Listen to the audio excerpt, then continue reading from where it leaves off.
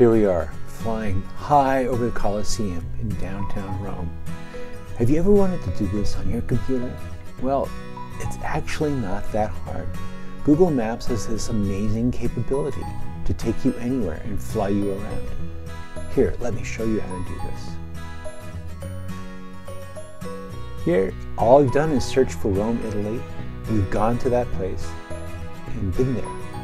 But here, we're in mountain view. This is a more normal view in Maps, and this is how you switch from Maps view to satellite view. And once you're in satellite view, then you have this 3D button appearing on the right. Do you see that? If you click on that, watch what happens. Click, and the whole thing tips up. That is an amazing thing, because we are now in 3D. And if you zoom in, you'll be able to see the world in detail as you expect. But now watch what happens. I can now control click and move the image. That is, I can move my eye in space. So this is like flying. It's not quite flight mode, but it gives you the ability to do things like this. Control, click, drag, and you're pivoting around the center point in the image.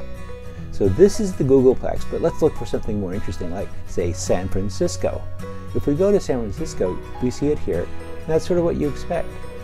But what we'd like to do is zoom in and get that same 3D capability. Remember, what you do is you go down to the 3D button, lower right, click on that, and that tilts up the view so that you can now start to fly around. But one of the things you see here is all these labels. Is there a way to get rid of it? Sure, let me show you how. Over here on the left, there's the options to the 3-layer menu. Click labels off, and voila, they disappear. Now I can collapse the side panel by clicking on that little widget upper left, and you have full 3D motion in San Francisco. This is the Golden Gate Bridge. But what if we want to go to some place even more exciting? Let's go back to Rome.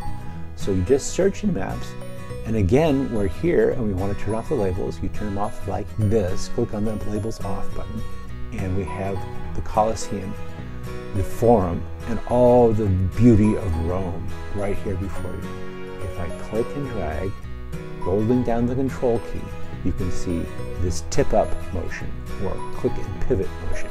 But what about another place? Let's go to Paris.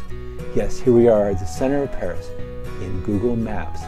Now, one of the things you can see here is Cathedral of Notre Dame is temporarily closed. I kind of knew that. But let's see what we can see anyway. So go again to 3D motion and click and drag, and you can start to see that the spire is missing. So this imagery is pretty up to date. This isn't true for every possible place on the world, but in this case, we've got an updated image of what Notre Dame currently looks like. Let's go to the other side of Paris. Let's go to the Eiffel Tower. Here we are visiting the Eiffel Tower. And in these days of being locked down and sheltering in place, this is a great way to go see the rest of the world. Enjoy.